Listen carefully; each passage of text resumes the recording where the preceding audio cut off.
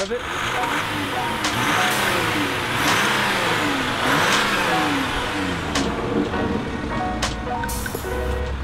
That's pretty good. It's a pretty loud It's diesel. a pretty damn loud diesel. I dig it. All right, let's go for a ride.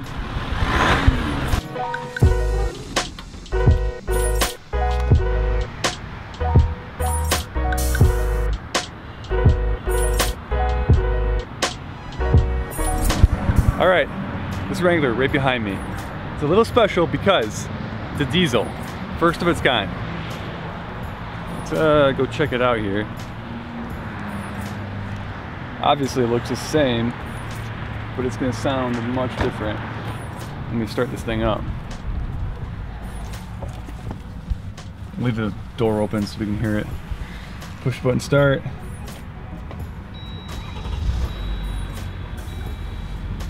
Oh, that's so weird. Diesel in the Wrangler. I don't know if you can hear that. Let's go outside.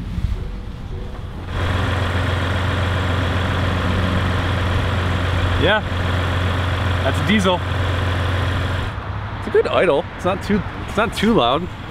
Oh, look who's here. What's going on, guys? Hey man, what's up? We got a diesel. It's definitely a diesel. It's a Wrangler with the diesel in it. Psyched about the diesel.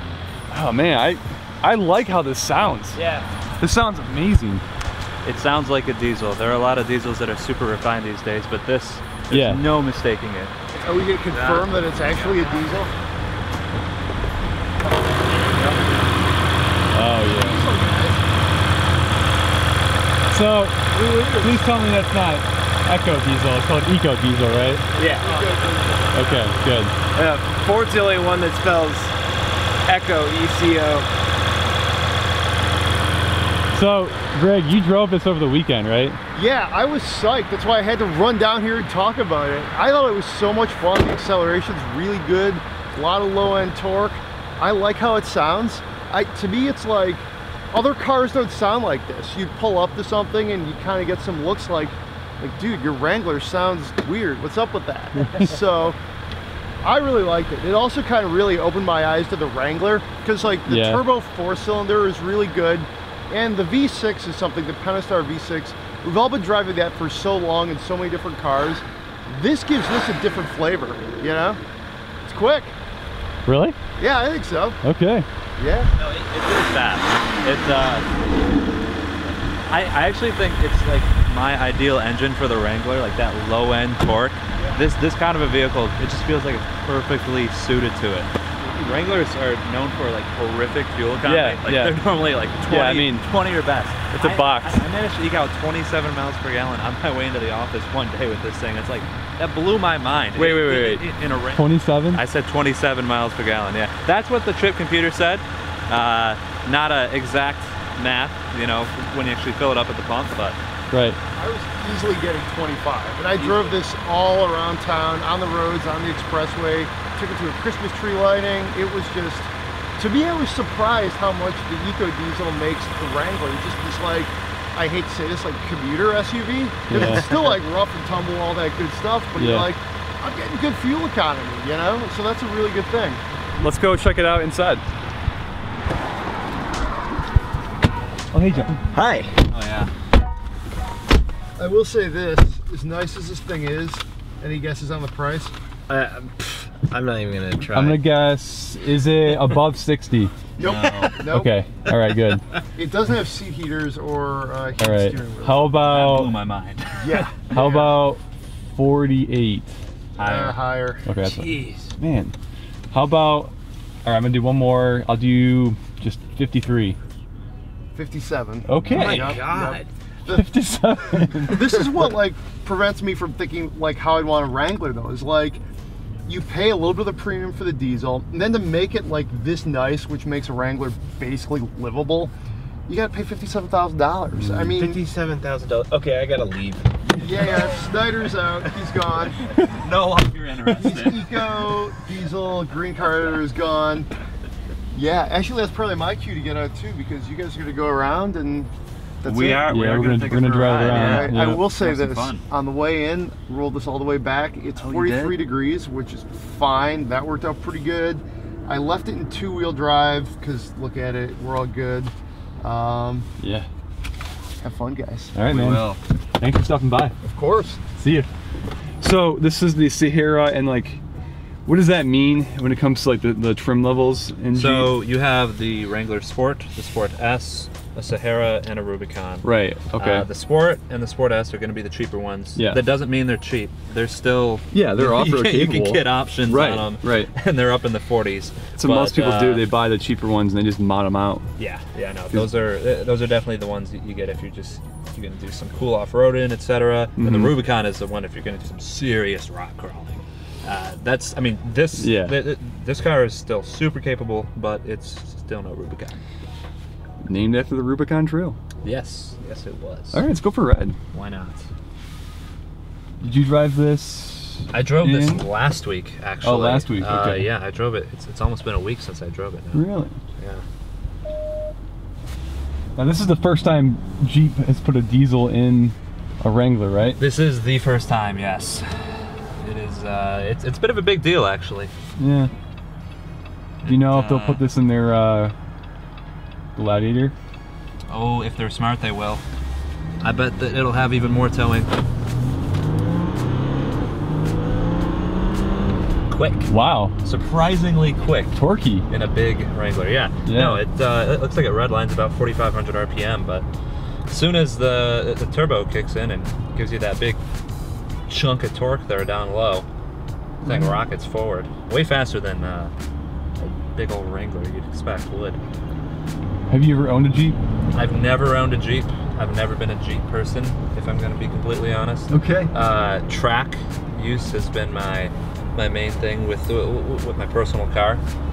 It doesn't mean I don't love off-roading though. I've taken 2 Wranglers now on like pretty serious off-road trails, and it's a hell of a lot of fun. I like it. So earlier in this year, McGraw, Alex Kirstein, and myself, we took the newly released Gladiator from Sacramento. They had a drive out in Sacramento, and we were fortunate enough to have them let us take it from Sacramento and drive it all the way to Moab in Utah.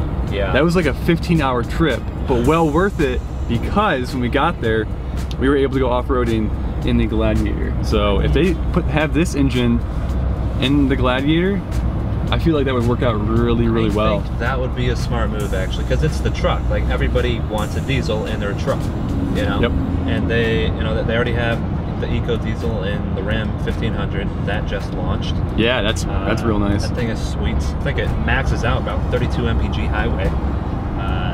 That's awesome. That's really good. You can get that good of fuel economy with these huge vehicles is kind of shocking. You just have to deal with the diesel price at the pump, which when I filled up, it was about $3 here in Michigan. Yeah. Which regular at about that time was about $2.30ish. So you do pay a little bit more, but the fuel economy gains are huge. You'd have to do some math there to figure out if it's actually worth it or not. Do you think people are afraid of diesels because of like either the smell or the sound of the engine, or do you think it's something else? I mean, so diesels for the longest time have been a European thing. Yeah. Like, everybody over there owns a diesel because petrol is so darn expensive and diesel's always got better fuel economy.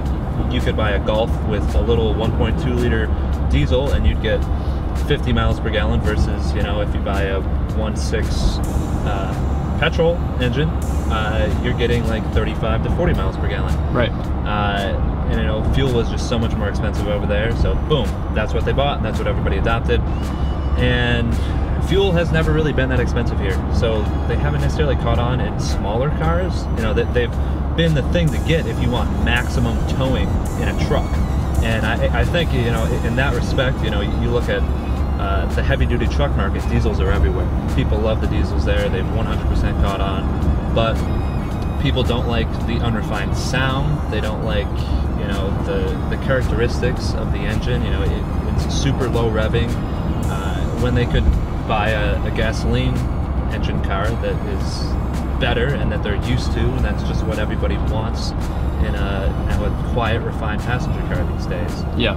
And on top of that, like, every single car that a manufacturer puts a diesel in is like unreasonably expensive. They always have some massive markup on it. Like this thing, it's $4,000 more to get the EcoDiesel than it is if you were to get just the regular 3.6 liter V6. And you know, how many years would you actually have to drive it to recoup that $4,000 in gas mileage? You know, if that was all you were in it for, then it might not be worth it. If you're in it because you really like the way that the diesel feels, you like the driving characteristics of it, then sure, why not? Spend the money and buy it, because this thing is actually a lot of fun to drive. Oh.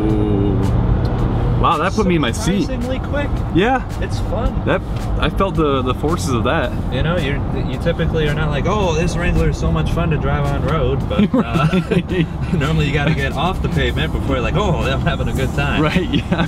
But, this is the first on-road Wrangler that has some decent acceleration. Yeah, I mean, I'll admit, you know, a Wrangler with a 2.0 turbo, that thing feels quick now. But yeah. This feels faster. Just from a seat of the pants acceleration. You know, once you get up, you know, out of the diesel's, you know, range of like where it's happy at, you know, between like 0, 50, 60 miles per hour, it starts to run out of steam a bit.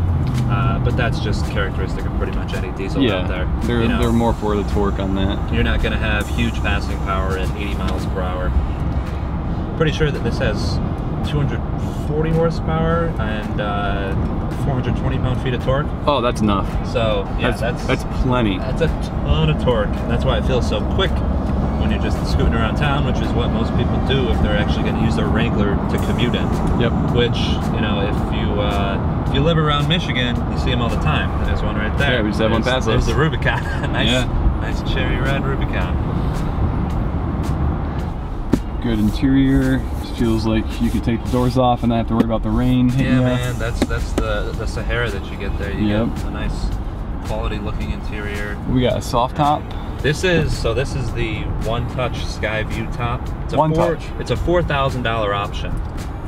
Oh, it's automatic. Yes, it's automatic. So you press this button here, and there's the actual roof here is a soft top, and it folds all the way back, and then sort of rests up atop the roof.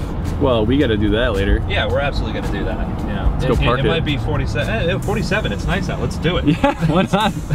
Why aren't we driving around with it like that right now? Let's do it. If it's about freezing, it's convertible season. Yeah, it is. That's how it goes in Michigan. Just take advantage of the warm weather as much as possible, because in about a week, it'll be about 20 degrees out with about a foot of snow. Yeah, I mean, we already had that this year. Yeah, we did. That came in out of nowhere. It really did. And now it's 47 and I can feel my winter tires just melting on the pavement. I just put the winters back on my Acura Integra for this weekend, actually. Really? Yep. You got the Blizzaks on that? Actually, no. I have Michelin X Ices. Oh, those are good. They stopped making Blizzaks for my wheel size. Really? So yeah, no. So I had Blizzaks for the first like 3 or 4 years that I owned the car, and then they went goodbye.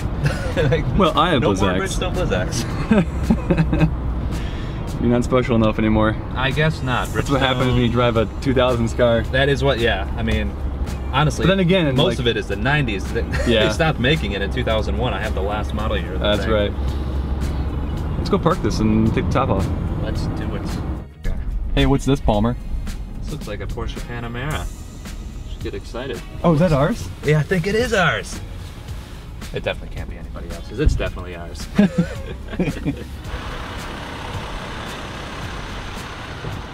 What do you got going on? I think we're gonna put the roof back. Yeah, take it back. It's warm enough. Do you have to hold on to it, or is it just one touch? Oh, there we go. Just one touch.